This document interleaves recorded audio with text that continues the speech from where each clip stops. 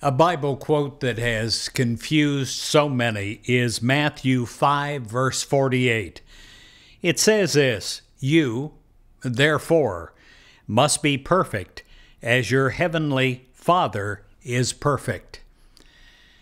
Perfection does lie in you and in me.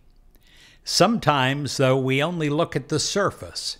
Sometimes we look at a choppy sea and we think, well, it's choppy all the way through, but it's not.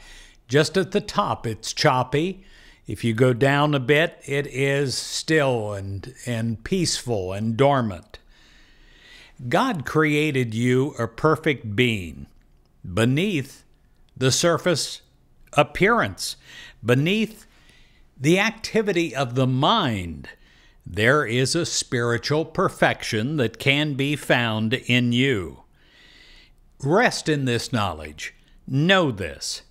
Seek only to remove the clouds that hamper your vision of the perfection, of the potential that is within you.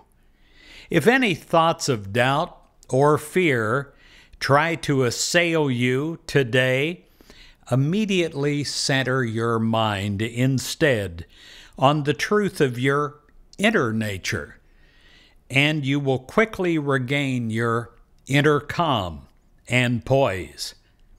If any thoughts of lack come to you this day, you hold fast to the truth that in reality, God has already provided you with abundance and will constantly again in the future.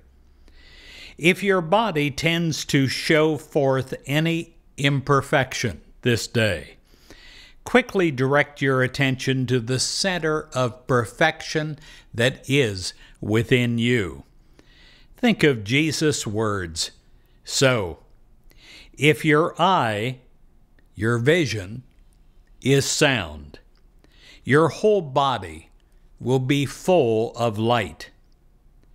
With mind and with heart poised, step into a day of greater self-discovery.